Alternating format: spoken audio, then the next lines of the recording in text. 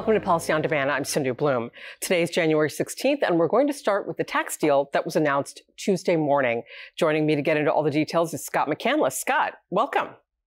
Thank you, Sindhu. Good to be with you. So, Scott, what can you tell us about this tax deal? Sure. We had anticipated that we might be hearing a deal perhaps last week. Turns out it was this week, and it's announced from the chairman of the tax rating committees in both the House and the Senate. So Chairman Jason Smith of the Ways and Means Committee, Chairman Ron Wyden from the Senate Finance Committee jointly announced this deal. And in substance, it's very similar to what we've been expecting for some time, but it's actually even a little more expansive than that. So the deal does include the three key Tax Cuts and Jobs Act, or TCJA, provisions that we've long been anticipating: the research expense provision under 164, a fix to the interest deduction limitation under 163J, and bonus depreciation. Now, there are some nuances here. For the interest deduction limitation and for bonus depreciation, it essentially cures those retroactively as if no change had ever occurred. So, for instance, with bonus depreciation, you go back to full 100% expensing. With the research expense fix, it's a little more nuanced than that. It looks like what they're going to do is fix retroactively the Section 174 research expense issue for domestic incurred expenses, but for foreign incurred expenses that might otherwise qualify, they will continue to have the 15-year amortization period that they have under the 2017 law. So that's a slight change, although we had heard some rumors about that last week. That now does, in fact, seem to be the case. Those three so-called business extender provisions will be one part of the package, balanced by some other issues that Democrats have long been requesting for an expansion of the child tax credit. Now, both of these are balanced, as I said, and they're balanced not only in terms of the issues that Republicans and Democrats want, but also in terms of revenue. They come out to roughly $33 billion in revenue each, giving us a total size of the package a little over $60 billion, but that is paid for in full by pulling back some of the employee retention tax credits that had been instituted during the pandemic. Essentially, they will be turned off as of the end of this month. So that's important to note. If anyone still has some filings that they'd like to make, it needs to be done before the end of January 2024, or it will be turned off. Now, I had mentioned that this bill is also a little more expansive than it had been in the past. So it's not just those business tax extenders and the child tax provisions paid for by this clawback, like I had just mentioned. It also includes some other provisions, including a slight expansion of low-income housing tax credits, some slightly more generous provisions around 1099 reporting, increasing the threshold from $600 to $1,000. And that package is what will now come to the floor of the House. But first, it has to go through the Ways and Means Committee, and we could see a markup on that as early as later this week. And Scott, there's been a lot of uncertainty as to the process of how to get a tax deal to enactment. What does the procedural path look like? Sure, it's a great question. And even though we have some excitement about the fact that a deal has been announced, it's still a long way from enactment. As I mentioned or started to mention, we do see a pathway beginning as early as late this week when the House Ways and Means Committee is expected to mark up this package. It's conceivable there may be some more changes to it then, but it's unlikely, as we're going to have to shepherd it through that committee process. Then the real fireworks begin, because there will be a big question as to whether and when Speaker Johnson in the House wants to actually put this on the House floor. First of all, the House is due to go out next week. They're not supposed to be in session, so it'll have to be the following week before the House could even put it on the floor. And then it will be an open question as to whether it will go through a usual floor process or use this technique that we've started to see a little bit more recently in the form of the suspension calendar, where you can bypass the Rules Committee and go directly to the floor. That's something that Speaker Johnson has at least contemplated. However, as we know, there are other issues, perhaps larger in Speaker Johnson's mind than the tax issue itself, dealing with overall spending.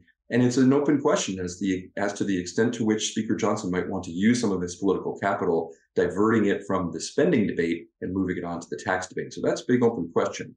But even assuming that it does successfully get through the Ways and Means Committee and does successfully get through the floor, if not the week after next, then it has another perilous journey through the Senate. Now, there are a couple of options here. As I mentioned, this is a deal that was announced by the Republican House Ways and Means Committee chairman and the Democratic Senate Finance Committee chairman. Notably absent are some of the other members, such as the Democratic ranking member of the Ways and Means Committee and the Republican ranking member of the Senate Finance Committee. So especially in the Senate, that absence could be acute because Senate Republicans seem to have been less engaged in putting this package together.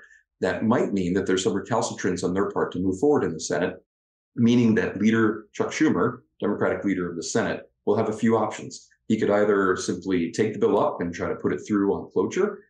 He could delay taking it up, or he could ask for further negotiations. So there is still a very wide decision tree yet to be considered in the Senate. So first and foremost, it has to get through the Ways and Means Committee. We'll focus on that first, and that should happen as late as the end of this week. Then we'll see what happens in 2 weeks when the House returns, whether they can get it on the floor. And meanwhile, congressional leaders appear to have reached a high-level agreement on a temporary spending measure. What all is included in this agreement? Sure. We finally seem to have some agreement that we need another temporary spending measure in order to get us over the hump. So we have one continuing resolution expiring later this week, the end of the day on January 19th, and then the second on February 2nd. And it seems as they are finally recognizing that negotiations to get a larger spending deal can't get done ahead of these deadlines, especially the one later this week. So they're now contemplating yet another temporary spending measure to buy themselves time in the hopes that they can still do a more fulsome spending bill. It looks like they will have a couple of CRs now. Again, CR standing for continuing resolution, one that will push some of the provisions that were supposed to expire later this week to March 1st. Then the ones dealing with the February 2nd deadline, pushing that to March 8th. That's what's on the table right now. It doesn't necessarily affect the overall spending levels, just make sure that they buy themselves time to continue negotiations. But even that is going to be hard enough. So this is a big lift because Speaker Johnson had said he didn't want to consider yet another continuing resolution. Looks like they're going to have to just because the clock is running out. All right, let's get into some logistics. What factors would need to come together for the spending measure to move forward? Sure. It's interesting that we kind of describe this as a bipartisan deal, which it is as it stands now.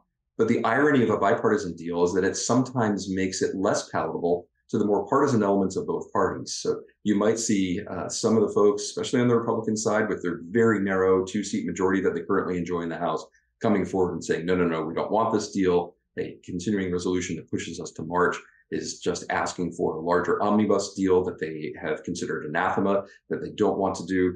We'll have to see where some of their pronouncements are, but it's the unfortunate irony of the polarized times in which we find ourselves that sometimes the announcement of the deal can start to unravel that very deal as we see some of the very narrow threads on either side start to pull it apart. So hopefully that won't happen because otherwise we would be facing a shutdown as soon as later this week, at least for the small portion of the government that is only funded until later this week. But it looks like they will try to find a pathway to vote on this perhaps as early as this afternoon, Tuesday afternoon in the Senate, and then try to get the House to act as well. Scott, thanks for all those details. And I miss having this conversation with you in person, but next time we will. Thank you. Thank you very much, Sindhu. And for our viewers, you'll find a link to an announcement of the tax deal, including information on its details in the description of this episode, as well as an insight. Also included is a link to the latest Week in Review with Chairman Dave Camp, as well as our special episode on PwC's 2024 Tax Policy Outlook. Finally, later this week, we kick off this presidential election year with the first episode of Election Watch analyzing the Iowa Republican caucus, what it means, and what's next. We appreciate you spending this time with us, and we'll see you next time. Take care.